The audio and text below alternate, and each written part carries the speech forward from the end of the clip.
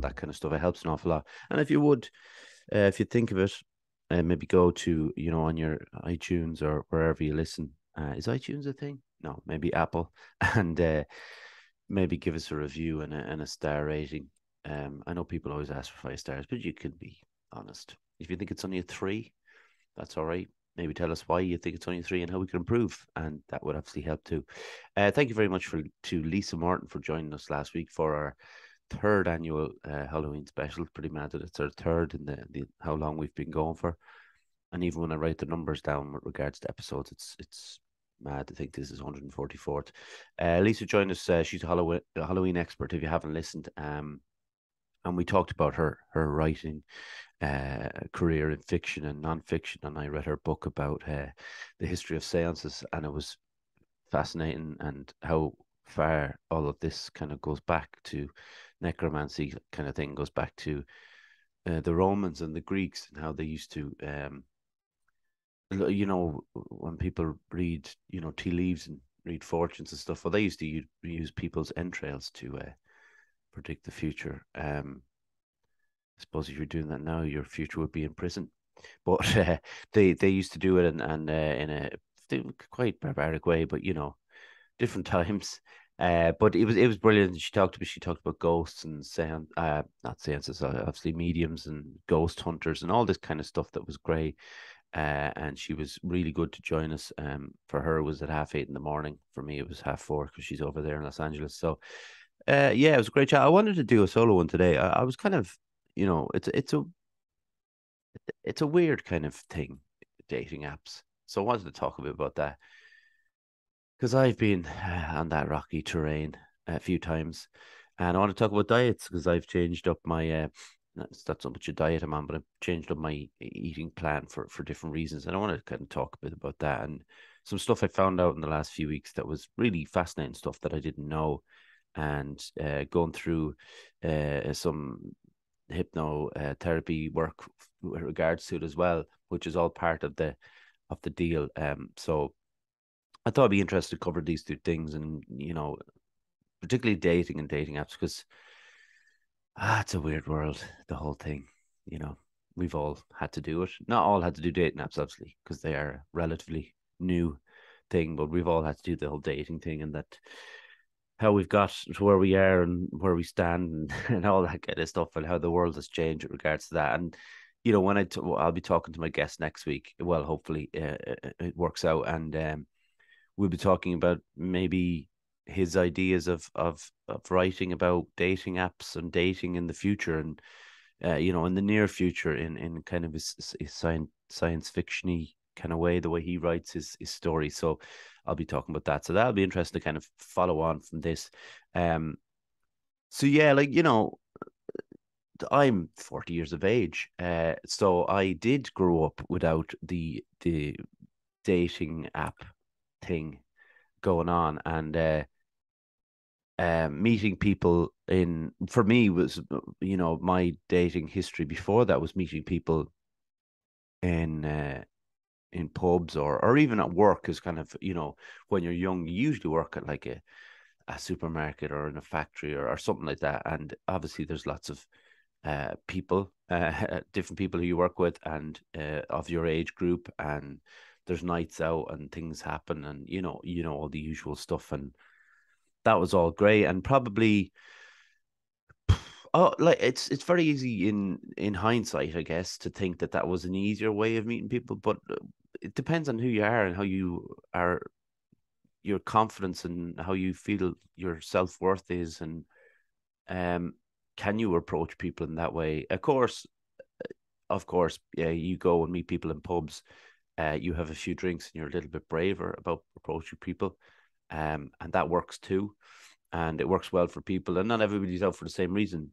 um Much as they are on dating apps, people are out there to either hook up with people, a very American phrase, or looking to meet someone long term, and all the stuff that we're expected to do. I say expected in inverted commas, but expected to have kids and get married and all that stuff. And I'm not even sure that that is still a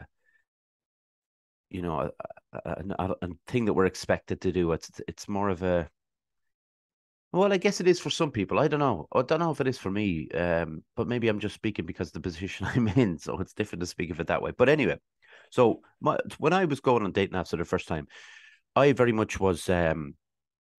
This was post breakdown, so I wasn't drinking anymore, and I was quite anxious. And the idea of chatting to people on a online and on a computer or on your phone or whatever was far easier than the idea of going out and trying to casually approach someone and try to make look like you're cool and you're in control of the situation, because that's what wasn't the way. So I was on an app. I remember the first app that I went on was called Plenty of Fish, and I remember it being um sorry, what was it? Yeah, it was Plenty of Fish, and for that you could contact people. There was another app.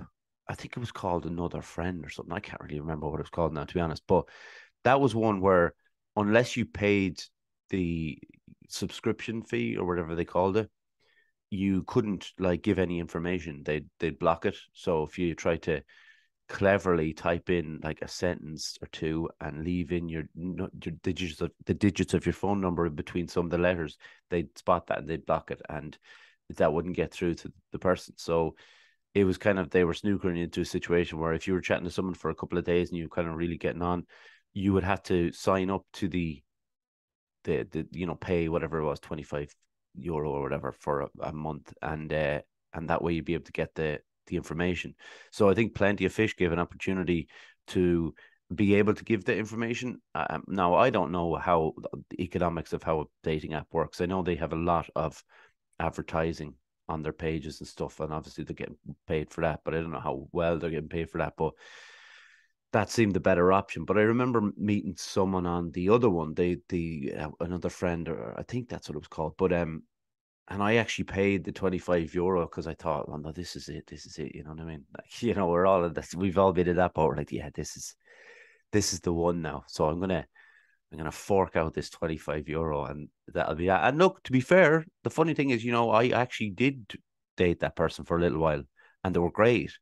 But it was a long distance one. So uh sometimes for me getting on a train is like a awful thing to do. Not so much now, to be fair. I've become a little bit better at that. But at the time it was terrible. So I remember I used to go down and I'd be listening to at the time I was really enjoying an album by The National. I can't remember quite what it was called, but I used to listen to that all the time. So when I listen to it now, it's like one of those things, those memory music is great for that, for reminding of like going down that train and getting there and meeting that person and stuff. But like I say, it just didn't work out because it was very much just the two of us traveling up and back, and you can't rely on one person. So unfortunately, it didn't work out. But it wasn't the only reason. I mean, we weren't. We were what, late. I was late 20s anyway, and I had a bit of cop on to think that like it wasn't going to be the one, and I have no doubt that she was thinking the exact same thing. So that was my first opportunity to kind of meet someone off those apps, like, and you know, I can't remember. I can remember the first date with that person, but I can't really remember how I felt. But I imagine it was pretty, nervous and like a nervous wreck. And I wonder if you can kind of have the same response on a first date when you meet someone and you're just immediately thinking, no, this isn't going well. It's like, that's the way I go to it. Like, it's like, first of all, you meet them, you're like, oh, these seem very nice. They're very pretty, all that kind of stuff. And then within 10 minutes you're already going, no, this isn't going well. And it might be going like, they could be thinking the exact same thing, they could be thinking the exact opposite thing, and it's almost as if you're trying to soften a blow, like if it doesn't work out. I remember meeting someone here in Athlone, again, this is years ago, and I met them on an app, and I was like, I didn't realize this till about 3 years later, but what happened on that was I was there with them, and we were having just a cup of tea, like, it was during the day. And I remember her phone ringing, and she said, "Oh, my friend is this. I have to go." And I was like, "Oh, right," because it sounded like an emergency or whatever, like. And I realized, well, I think I realized, I hope I'm not being mean. This person could have been an emergency, but after like 3 years, when I heard about this more and more, that it was one of those calls that you get your friend. This is, look, again, I'm guessing, but what happens is you get your friend, you say to them, right, give us a ring after, like, give us, if we're meeting up at 2, give us a ring at half 2. If everything's going all right, I'll say such and such, and I'll be grand. But if everything's going wrong, I'll react to what you're saying, and I can get out here. And that's what it was. But like, obviously, in my and again, it could be being harsh. I don't think it was, but in my innocence, I think that's what happened. But that's, look, that's all right. I've never done it, but like, if you feel that something's not going right, and or look, and it could be even worse than that, if you feel that you were in danger or something, if you thought this person is dodgy, because there is that element of danger meeting someone for the first time off dating apps. That is a good system to have if you need to get out of there, So she wasn't obviously in danger, but she was obviously bored or something. I don't like so yeah, sometimes I do feel quite. I feel less nervous now when I meet someone for the first time, and I think, now this is something that my mom told me about a while ago, and it's one of those things that you do get with age. You feel more. I don't know, less insecure or more secure. I suppose they're the same things, but I think if someone says to you, um, if someone to say to you after a couple of dates, or like they're not into you, I think you feel, oh, well, fair enough, And I think if that goes for first dates as well, that if you think, I go into it thinking, well, if they don't like me, they don't like me. I'm not going to change now. Like, it's too late for that kind of behavior. So there's another thing about apps, which are, I don't know if the people who listen to this who have been on them and experienced like something like Tinder, which is probably the most famous one, the swipe thing. So if people don't know about it, like you swipe, um, I think it's swipe right for yes and swipe left for no. And I think there's a guilty thing to that as well. I find anyway, because you're basing it mostly on the picture. Now you can go in and look at their information, but sometimes their information is slight. Like when I set it up, I'm not on. By the way, I'm not on any dating apps now, but it wasn't long ago that I was. But I just will talk about it. But yeah, I think you can look at a bit of their information, but I didn't put a lot of information on mine. Like, I just put like, what I do and my interests, and something very slim, bio. And it's kind of sad that we're actually doing that, the swipe thing. I suppose we do that on the street though, don't we? Like, or in a pub, where if we see someone and we're like, no, I wouldn't be attracted to him. Oh, they're attractive. But you do it in your head. But it seems when you're doing it like as an actual physical act of like swiping with your finger to the left or right, it's a bit, it's a bit, because we shouldn't, like, we're not supposed to, at least we're taught not to judge a book by the cover, or we should get to know a person before we judge them. And what we do is we just swipe them away, like, swat them like a fly, almost like they're gone, then they don't come back. Um, you've chosen that they're not good looking enough for you or something.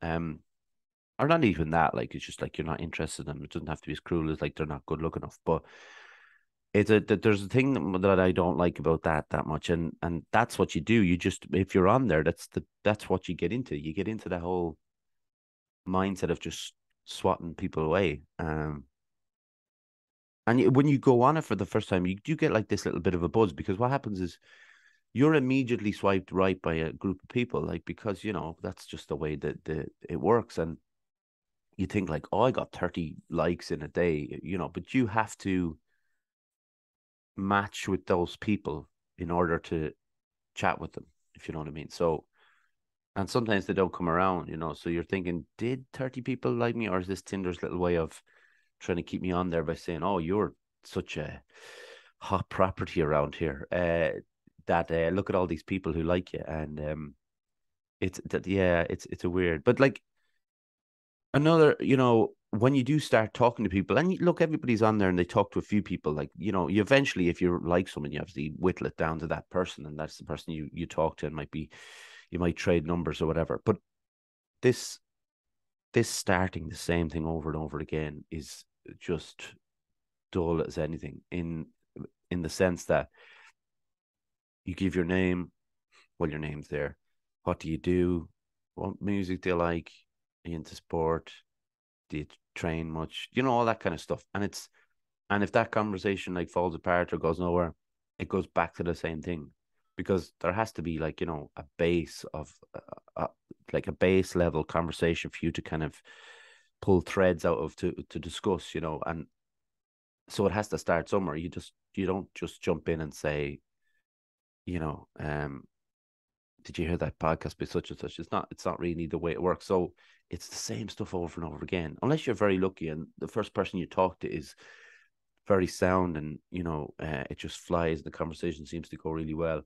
Um, but if you're a bit of a narcissist and you love chatting about yourself, you get bored of it very fast, and the likes begin to slow down, and you never seem to match with anyone. So you're wondering, where are all these people that I supposedly liked me? And sometimes you do match with people and you just don't talk to talk to the person. That's a weird thing as well. It's like you'll have like 5 or 6 matches and you don't talk to any of them, so they're just sitting there as if you're all sitting around the table, but you're not speaking. And like maybe people are just waiting for the other to to start the conversation, and both of you are doing the same thing. And there's a good thing about, there's another one called Bumble, which is a good format. I think it's a slightly better idea in that it's the same thing. You know, you have that horrible situation where you have to swipe, but you eventually you know, match up with people. But the woman has to start the conversation first. Like, you know what? Look, by the way, I'm going by a relationship that I would be looking for, a man and woman, obviously. So it's not, you know, it's different for different relationship types. But for me, it would be like I'd be waiting for the woman to start the conversation, and I don't know why, but I think that's just, I don't know. I think that's better, because I do think, and I've like talked to people on these dating apps, that there's a lot of men that are creeps on there, you know, and they send like, you know, weird stuff, as you can imagine. I'm not going to go into it, but we've all heard the stories. But you know, that's not an environment that uh, an app or a company, I should say, should be promoting. You know, so Bumble has a little bit of a better idea that the woman matches first, so maybe has to listen to less nonsense. So I've been on that. I think it's a slightly better idea. Um, does it work any better? Probably not. But yeah, look, we'll get into it a bit more. But for now, I better read out the old trusty advert. Um, so Fusion Training Center, Monksland Athlone, a place to train in Brazilian Jiu-Jitsu, kickboxing, martial arts, and CrossFit. A great atmosphere with experienced coaches and a real sense of community. If you want to join the team, find us on Facebook at Fusion Training Center. Oh, yeah, that's right. Or drop in for a chat. Fusion Training Center, train like a warrior. Okay, I'll just get a quick drink. So, so with the dates, I think a lot of the time you tend to chat to people who aren't from the same place. You know, like I've like, from the few times, like I've been on, like I said, I started going on them when I was like in my late 20s, so I've been on them a number of times, and uh, there hasn't been many people from Athlone that I've talked to, you know, or met up with and stuff, and that's the problem. I think is that sometimes you might be really into someone and be chatting away, and they might be in, you know, just say Tipperary, for example, and there's not, you know, that, like, you're not gonna, unless you're really into them and you have the money to do it and all that kind of stuff. You can travel up and down, you have the time off, and your schedules run in sync and things like that. Like, it's very difficult to keep something like that going. And I think every time I saw that in the last maybe 5 6 years, um, I just thought, like, is that, am I just doing the same thing over and over again, where I'm meeting someone that's not from here, like say they're from Dublin or Limerick or Tipperary, whatever, and I'm kind of, at the time, I'm hopeful that will work, but I know like it won't, you know, because it's not, because again, schedules are one thing. We all know, or most people listening to this will know that my routines are pretty solid, and they need to be for myself. Although I'm getting a bit better at kind of loosening up a little, but not much. And I think it's very difficult to kind of get up, summon up the energy to kind of go at it over and over, no matter how you like the person. And it's just they are kind of difficult in that way. Like I say, I obviously I don't drive. That's one thing actually that I've been shot down in flames for a few times. The fact that I don't drive, and that's I remember one person told me that they had, I think she had a kid or a couple of kids, and it was just like, um, oh no, you'd just be another hassle. I was like, well, probably could have worked that a bit better, but like I understand, it's just it was a strange way of putting it, but she's right, that all those kind of situations are just they're very difficult, and like I wonder for the people listening that how who have been on these apps, and they've worked for a lot of people. A lot of people have met up and been in solid relationships or got married or had kids and all that stuff. Obviously, it does work, and you're going to get those kind of situations. But I think most people are just kind of plugging away, and I think everybody who's on there seems to just hate being on there. It's but everybody has the same idea. It's always like, well, where else are you going to do it? And that's the thing. Where else are you going to do it? It's not a especially over the last 2 years of what happened with COVID-19 stuff like that. So that was one thing that was stopping it, and then there's still that kind of thing hanging in the air, and people think differently about going to these places and meeting up the way they do, and particularly people in my age group. Obviously, for people in their 20s or younger, even they're just out there. Like I guess I used to be out there, or people my age used to be out there. So but I don't know what it is for younger people on dating apps. I don't know if they even use them. I'm sure some people do, but obviously when you go on them, you pick the age group that you would like to date in. You know what I mean? That kind of, like, say it was between 35, 45, whatever it is for your age.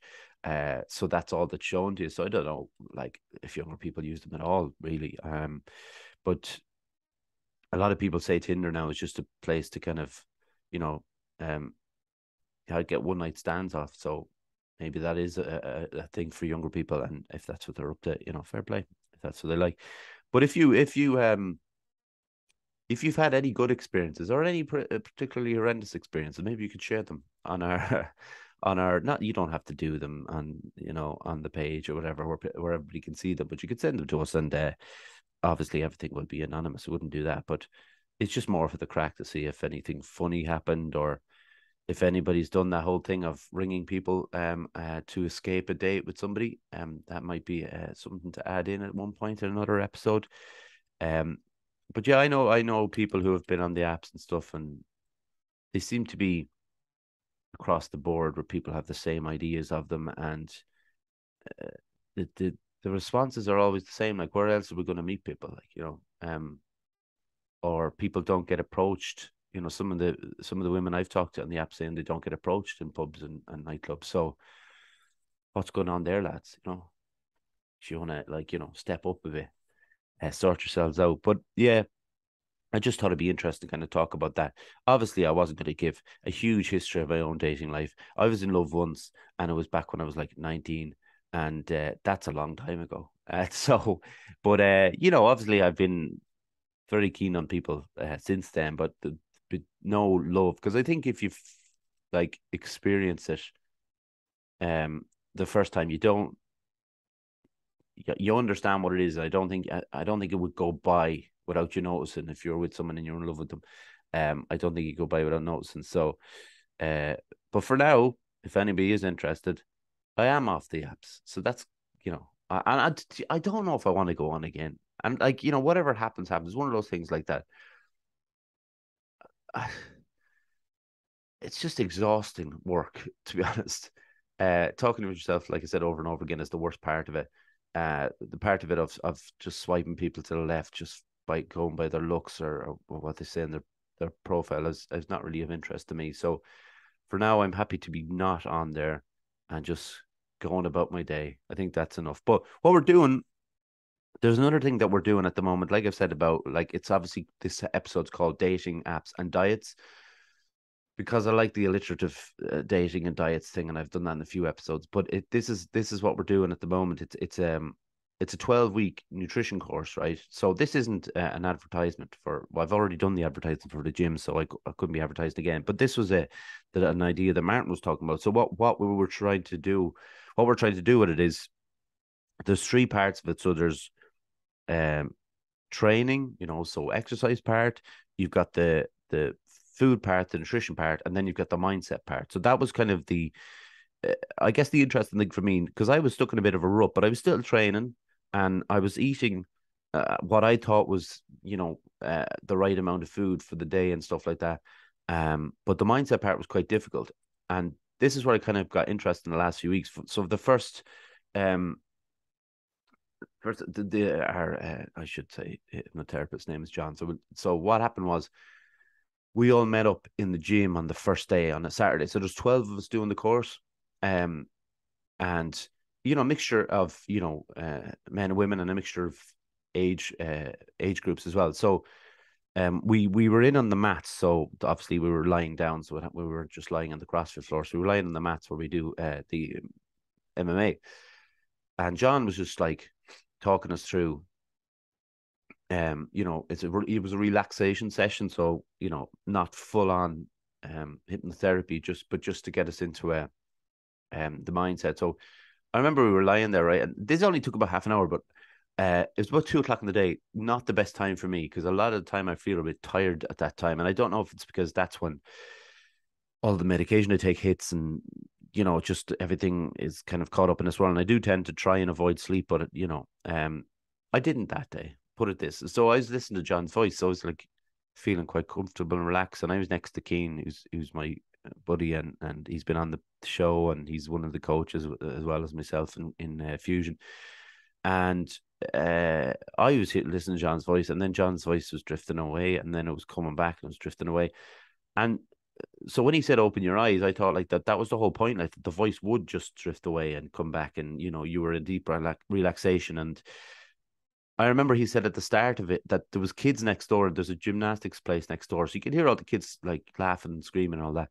And he said, "Don't worry about the noise. You're not going to hear it." So like when I woke up, I thought, well, yeah, I didn't hear the noise like that. Like he was right about that. So I thought that meant we wouldn't hear that noise or hear John's voice eventually, but Keen just turned around to me and he says, "You were snoring, man." And I was like, "Oh, shit, I fell asleep."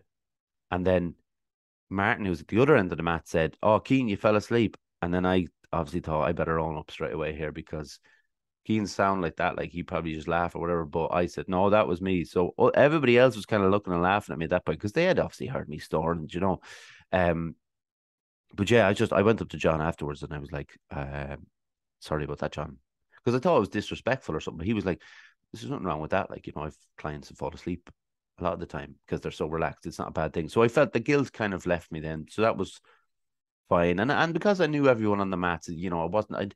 If that was a situation where I didn't know people, I'd be really embarrassed. But yeah, look, I wasn't. They didn't really care that was funny, lighten the mood, all that stuff. So it's fine, right? So stop. So excuse me, I have to blow my nose. I mean, you probably, people who listen to this podcast know that I have to blow my nose all the time, especially on solo ones, because I never shut up talking. Well, that's the whole point. So, do you know what I'm going to do? I'm going to mute it for this second because nobody needs to hear. No, I'm back.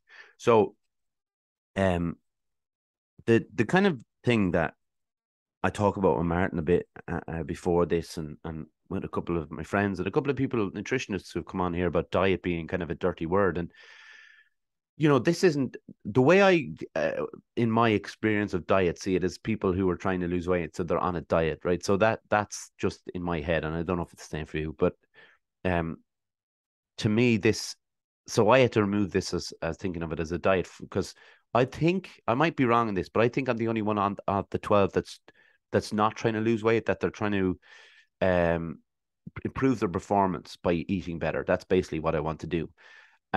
So I was like, it's just describing it as a nutrition plan, but other people maybe describe it as a diet, and other people describe it as something else. So when I went into when I went into Martin for the first one, you have to weigh your like your calf, your thigh, your upper arm, your chest, your waist, all that kind of stuff. Because you take measurements I think it's every 4 weeks. Um, so you count calories on an app. It's MyFitnessPal is the name of the app, and you count calories. Every time you eat something, you obviously type it in. Now I was given the high number of 2,800 calories a day because I found out off Martin that I wasn't eating enough, and that was my problem. So I always think like that I was eating enough, and that I was like if I was full, that was grand, but that's not how you do it. Like they reckon that most, and when I say they, I mean the general nutritionist population reckon that people are under eating anyway.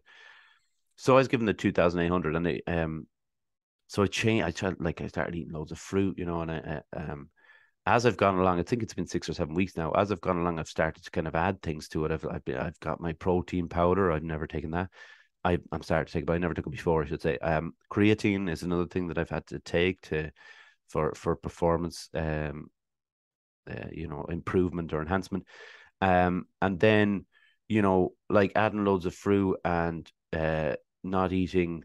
I haven't been eating like chips or I'm allowed because what happened after the first 10 days into it, I stand up in the scales and I've lost like almost 3 kg and I'm not supposed to be losing weight. So my calorie count went up to 3,000. So again, Martin said, look, add in a chocolate bar a day or a cookie or whatever, like just to keep you going because there's no harm in that. It's to do with the amount of training I do. So if I'm like doing 3 sessions 3 times a week and then running on top of that and then cycling on top of that, it's a fair amount of calories I'm burning. So I had to increase it to 3,000. Now that has been a chore, and I've added porridge into this situation. And like I always thought like I hate porridge. I'm not going to eat porridge. And porridge is actually all right because I hate honey. Well, I don't hate honey and I don't hate porridge. I just don't like them. So I just pour some honey into it now and mix it up because then it just sweetens it rather than just tasting like honey. And this morning, the first time I added some cinnamon in, which I actually really do like cinnamon. So that was added in as well. So there's all sorts of flavors in it now, and it's actually quite nice to eat. And it's very warming. I know it's not particularly cold yet. I'm recording this in the 25th, so I'm a bit ahead of schedule, but it's not particularly cold yet, but it's very warming on the stomach and it's quite nice and quite soothing. So, and filling, I will say that as well. So I've been doing that and bringing like boiled eggs and fruit and nuts into the gym because if I'm there all day, like I'll have them ready to go for in the fridge. So it's had to change things up in the way I prepare food as well, and eating lots of veg, and I think I've started to feel better for it. I was trying to mix up my routine as well, like because it was like I'll eat the same food every day, all day, every day. But the problem was I was eating a lot of sweets. So I do have a sweet tooth. I've always had a sweet tooth now. So we'll just get that out there straight away. Now, this is what I found fascinating about what I learned over the last few days. So John brought me in on Saturday just gone and to do a hypnotherapy session. And he said, like, he asked me at the start, we were talking about like, the medication I'm on and, all that kind of, he needs to take all that information. So he asked me like, what can I do for you? So I was like, well, I'm not like trying to lose weight, but I want to, enhance my performance and like, feel better, not just feel so sluggish and stuff some days. Um, so we like obviously by eating better, that's going to help. But so he was asking me about that, and he said, I said the one thing I have a problem with is kind of binging on sweet stuff. Like I'll eat and I know a lot of people say this, but I'll happily eat like a packet of biscuits in one sitting with some tea, or my mom buys me these Snicker bars when she's done. I eat 4 of them, no problem sitting there. I'll eat like sweets till I feel kind of sick, that and I'd still go like until I thought, right, I will get sick if I don't stop eating it. And that's kind of a concern as well because if you've got time on your hands, like if I'm in the gym on a Monday, I do all my training in the morning and then kind of like bits and pieces of maybe the odd coaching session, the women's jiu-jitsu class and stuff in the evening. So there's no point in going home in between. It's only 2 hours. And I'll eat like loads of sweets in there because I'm just sitting around reading or watching stuff on YouTube or whatever I do. So I mentioned this to John and he was like, well, this is a lot to do with what you're taking, your medication here. Now, this is something I never heard. I've been on this medication for like 13 years, right? And before that, I was even on some medication before that. And nobody's ever said to me that because of some of the medication I take, the it increases the obviously it's supposed to increase the serotonin level. And the serotonin, the extra serotonin, it make the response to that is that I crave carbs. So I want carbohydrates and I want them quick. If you add that to the sweet too, the easiest way to get carbs is eat loads of chocolate or eat, sweets or whatever you want to call them, right? Candy. I don't know. But that's what I was doing. And like I said, that was kind of a shock to me. So I thought, um, or John kind of continued on. It's not that I thought I didn't ask him any questions. He was talking and I was listening. But he said that the way to kind of counteract that would be to eat full natural fats, like, so like myself and Anne, like if you don't know, Anne pops up regularly. She's my landlady slash housemaid slash friend. Myself and her, we buy milk, like, and we share the milk. Like, we'll buy food for ourselves, but we share the milk, and it's low fat. And sometimes I get like low fat flora, and like, and I shouldn't be doing that. Like, I should be full fat milk, full fat yogurt. I should be eating cheese, peanut butter, which I have bought and I've been having it on toast. And I'm not the biggest fan, but it's very good for calories. So I've been getting that into me to increase the calories, and also it's full fat stuff. So all this stuff he said that you should be eating. So he said, like, kind of try that out, see how it works, um, see how it responds to your sweet tooth, but don't or not your sweet tooth, your cravings for carbs, but like don't cut out, like Martin said, don't cut out the sugar and stuff, because also at the time, like Martin made this point after I told him what John told me.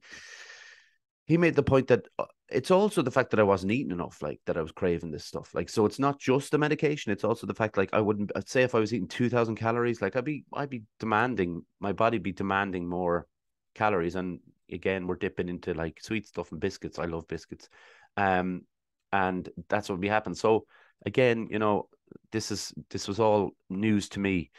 So that I took that kind of information away, and the day before that, Martin had done the measurements again, and like it lost 4 inches around the, was it 4 inches or 4 centimeters? Anyway, around the waist, but like my chest, sorry, around my chest. My legs were a bit smaller, which we need to work on, but my arms were and shoulders were a bit bigger. My neck had increased by half an inch or whatever it was. So already seeing the changes in the body without, you know, like I will say this though, this this is another problem. So I lost like the first 10 days, I lost 3 kg, and then the next time I weighed myself, it was 0.3. So we're like, oh, that's not good enough. Like we'll have to go up again. So that went to 3,000. Last week it was 0.2 I lost. So now we're like, right, we're gonna have to go maybe. See next week, I might have to go up to 3,200 calories. It was like I'll just eat a jar of peanut butter, but it is hard hitting that number. Especially when you're like, if somebody's working and stuff and they're not around, like, or if I'm in the gym and I'm doing that training and stuff, I don't have the we don't have an oven in there, like, so we gotta kind of go off what I can bring in and what I can get around the corner and save you fair and that kind of stuff. So it's not as easy when you're doing it, when you're adding kind of stuff in that you have to do of your every day. But also sometimes you're like, God, I've only it's the evening and you've eaten 2,500 calories and you're going, I still have 700 to go. And you're trying to pile it into, because I don't want to keep losing weight. That's the point. I don't want to lose any weight, even though they're tiny. Point two is tiny. If it was point two every week, it eventually start to.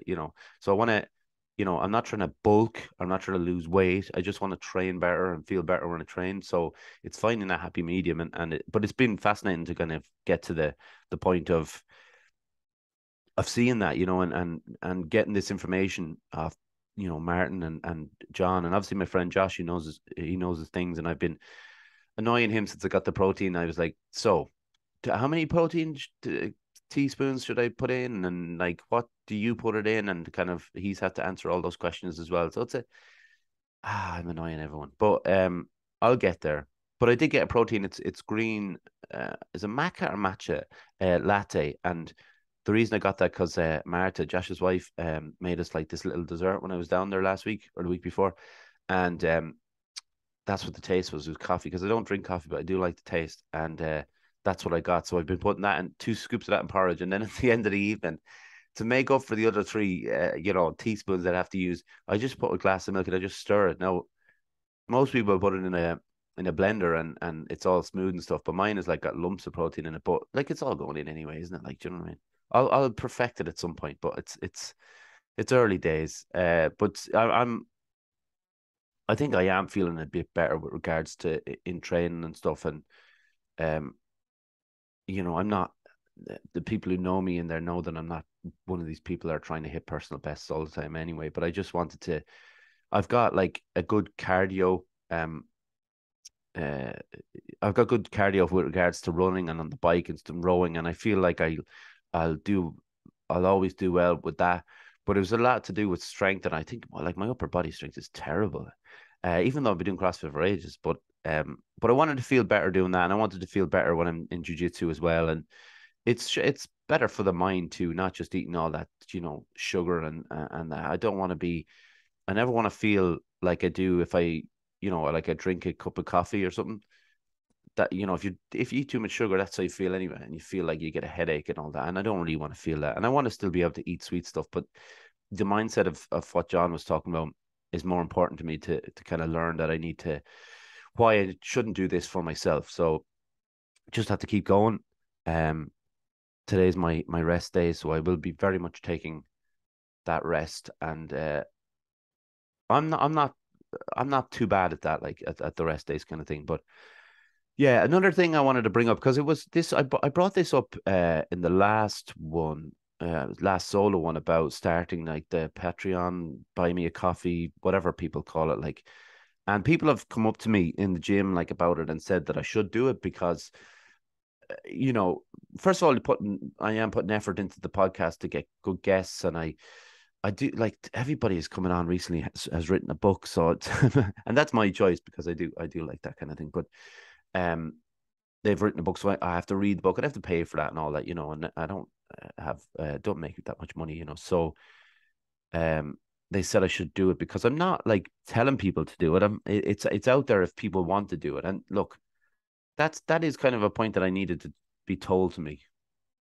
strangely enough, that I couldn't figure that out myself. But I didn't want to feel like I was putting pressure on people because on people to pay any money or give me like a couple of euro a month or whatever, because it's not really about that, but it's just about being able to afford these books that I'm buying, and it's not really about anything else. Like, what else am I gonna, the people that listen to this podcast and the people who know me know that I'm not gonna go mad on spending it or anything. Like, what do I ever really do outside of train and watch films? That's about it. That's about all I do. Just train and watch films. But yeah, look, at some point, I am still like kind of skeptical about it. I will do it. Look, I've said I'd do it now, so I am going to do it, and I will set it up, or I'll ask John to set it up for me. But I'm going to take on your advice. Um, when it comes out or when we sort it out, I'll put a message out there and say, look, I will make this point that I am still a little embarrassed by it, and I do not expect people to give us any donations of any kind. But we'd be humbled by any kind of made or put in or whatever way you do it. I don't even know how you do it, to be honest. Um. So yeah, and I like. So that's it on that. So and I hope you can understand. I know I said I wouldn't do it, but now we've reversed that idea, and thanks to the people who contacted me or talked to me, like Sinead or Joanne, who said that it's a good idea and I work hard, and sometimes, and my mom, that I work hard doing this podcast, once a week. So why not put it out there? And if people enjoy it as well, and that's the whole thing. And look, people enjoy it for free. That was the point of it anyway. So I'm not. That's what I mean. Anyway, I'm talking about too much, and this is what the problem is. I'm still questioning the decision, even though I've made the decision. So that's welcome to my head. But yeah, I can't really say who's coming on next week. I don't really like saying that because in case I jinx it, because I did it there a few weeks ago, and I was like, oh, what if they don't come on now? It's always this kind of idea. But I've mentioned already that it's a writer, but I haven't put the name out. so, but I'm very excited about this person coming on if they do come on. And look, as always, like if you've anybody, and people have suggested people, and there's some people who haven't I've said who come on and I get them on and I've said to them I get on, but it hasn't been the right fit, and that's not on them. That's more on me and not being able to maybe write an episode around that subject matter that they're going to talk about, and that's my problem. It's my fault for not being able to do that. I can do it. I can barely squeak out an episode at the best of times, so sometimes I don't. So, but if people have an idea or a suggestion of someone they want to put on or someone that would benefit from it, and like I said, it's always to do like it's not all about mental health. Mental health is so important to me, and look, we talk about it every week. We squeeze it in there whenever we can, and it's the most important thing, and it's the reason we have the podcast going. But the guests don't have to be coming on to talk about mental health. I think that scares some people away too, that they feel I have nothing to offer on the subject. Well, a lot of time I'm contacting them over the subject that they are, you know, in the know of, and just so I can learn. Sometimes I'm very selfish with regards to guests as well. Like it's just like I really want to chat to this person and I want to find out what this is all about. I wonder will they come on? I'll contact them, and poor old John, I don't even give him a shout half the time about the people coming on because well, he doesn't care. He knows he trusts me just as I have to trust him in the tech. He has to trust me when it comes to picking people to come on the podcast. But so I've been watching like a lot of horror films recently, um, because I do when it comes to October. It's just a month that I really enjoy watching them. We talked about it last week with Lisa, some of my favorites and stuff, and sometimes covering old ground and watching the same ones over and over because it was funny. Lisa brought up Halloween last week, which is my favorite horror film, but she also brought up Trick or Treat, which is maybe 10, 15 years old, but it's a film I absolutely love. Like, and it's really, like I said last week, urban legends, and it's like obviously it's silly in places, but sometimes it is quite freaky in places. And I put it out there on I don't know if it's Facebook or Instagram. No, it would have been Facebook about asking was Deliverance a horror film? Because I was trying to look at like what could be a horror films to different people. Now, some people said it's about. I remember Collie responded to it. Collie Ennis, who's been on here, responded and said it's an horrific experience film, and that's really what it is. Like the experiences within the film are horrific. So but I guess it'd be horror films to some, and some films are horror films to, like something like Panic Room for pop into my head. People would see that as a horror film because of the situation that they can. Some people have better imaginations; they can put themselves in that situation. And I wouldn't call it a horror film. I call it kind of more of a thriller. But there's all films that you can call horror if from your past experiences might prompt it to be more, horrifying than other people's experiences. But I and I would have that with certain ones as well. I think Deliverance is a horror film, to be honest. Even people would say it was a thriller or whatever. But I suppose there's a fine line between thriller and horror. But yeah, so I've been watching a lot of that, and I'm still reading because I've had the guest Lisa was on last week, so I was reading her book about the history of seances, and then I had Fiona Scarlett the week before, and I was reading her book Boys Don't Cry. And like this guest is coming on next week. I've been reading a couple of books by them. I'm still trying to get through the one, and it's a fascinating book about the 10 drugs that changed our minds, and it's about like SSRIs, lithium, going right back to the present day of like placebos, um, and even psychedelic drugs with regards to how we treat mental illness and how they're using it now in the States in particular, but they're trying to kind of expand it, like microdosing people with the same thing, that response that you get from magic mushrooms or actually LSD in general. So I'm getting through that, but I've had to put it down, for large chunks at a time, for a few days at a time, unfortunately, to get through books. To be fair, that have been absolutely brilliant anyway. So and I've got 2 stacks of books waiting to be read as well, and they're kind of. It's like when people have money in their pocket, it's burning a hole in their pocket. That's what books are like to me. They just like burn a hole in my mind or something that I just can't. I really can't wait to read these books that I have there, but it just so happened I've had a run of guests that have just written books, and which is incredible in itself.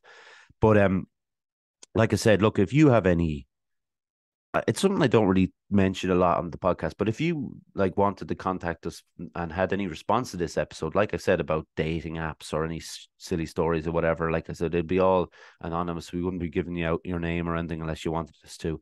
Um, and even if you have information on what I talked about with regards to nutrition plans and dieting and stuff, and how, how the science works like that, like John was saying about the my medication making me crave carbohydrates. So yeah, like all that is welcome, and I don't say it enough. And I do get responses, and especially the last couple of episodes, we've had some brilliant responses from some amazing people who have been supporting the podcast since the start, or since they first heard of it, or they first appeared on it. And since then, and I've approached a former guest about coming on again and maybe doing it in the room here. So like we had with Josh there a few episodes back, well, a good few episodes back, a 1-to-1 in the room, because this guest is fascinating, and has had a bit of a career change since the last time we spoke. Um, and they live nearby, and it would be cool to get them in. Because I want to get them as much as I can as well. If we can have people into the room, I think it's a little bit more. Well, obviously it's more intimate with two people, but there's something more open about it. Like the screen will always be a divider. It's hard to get right in there, with an interview and with a conversation. So, but for now, you've been wonderful for listening. I want to thank John as always, for his technical wizardry. I want to thank my mom, my dad, my granddad, and also Jaron Calvin. Subscribe to our YouTube channel if you haven't done so already. Even if you don't watch YouTube that much, just go into the Wheatley and hit subscribe on it. You're only going to get one notification a week.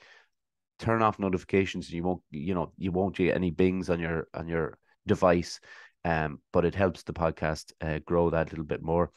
We're on Instagram, Facebook, and Twitter. Follow us there. For the podcast platforms, we're on Spotify, Apple, Anchor, Google Podcasts, etc. Thank you everyone for your patience, for allowing me to have a solo episode that you listen to this point. And we'll be back next week with another guest, another wonderful guest. They all are. Anyway, thanks a lot, and we'll see you next week. Bye.